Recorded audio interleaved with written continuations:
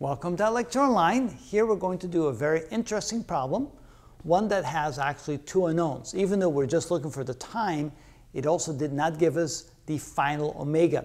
Notice that the acceleration is 4 radians per second square and that the total distance covered equals 57.3 degrees, which is exactly 1 radian. Well, not exactly, but close enough. All right, how do we do this? Again, we draw a omega versus time graph. This is time. Omega, let's try to make this a straight line. There we go. And we start with omega equal to 0, increasing to some final omega. We don't know what the final omega is.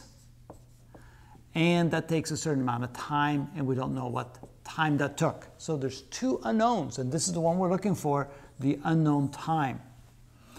Well, we know two things. We know that the slope represents the angular acceleration, and we know that the area underneath the graph represents the angular distance traveled, and we know both of those. We know the angular acceleration, and we know the distance traveled. We know the equation for the slope is as follows.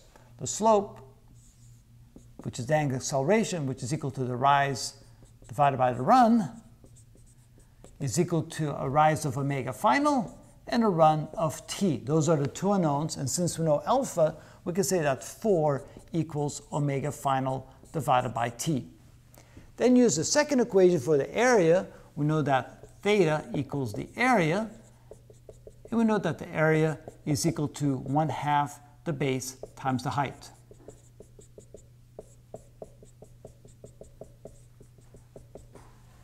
Theta is known, it's 1 equals 1/2. The base is the time, and the height is omega final. And when we put it over there, we can say that 2 equals t times omega final. So now we have two equations and two unknowns. Since we're looking for omega, what we can do is we can solve this equation for, no, we're not solving for omega, we're solving for time. And so we can solve this equation for omega and plug it into the first equation. So omega is equal to 2 divided by time, and let's plug that in here. That's omega final. There we go. When we do that, we get 4 is equal to omega final, which is 2 divided by time times time, or 4 equals 2 divided by time squared. We can solve that one for time. Let's go over here, and we can say that t squared is equal to 2 divided by 4, or t is equal to the square root of 1/2.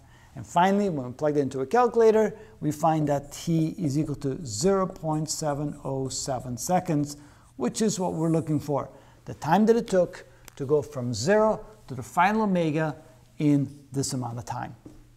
If you now want to find out what omega is, you can plug in the time over here. And you can say, well, this is equal to 2 divided by 0.707. And let's see here. I got a calculator here somewhere. 2 divided by 0.707, and that ends up being about 2.83 seconds. Or I should say radians per second. 2.83 radians per second for the final omega, in case you were interested. And that's how we do that. So in this case, there were two unknowns, and with a graphical technique, we can simply solve for both of them using the equation for the slope and the equation for the area at the same time.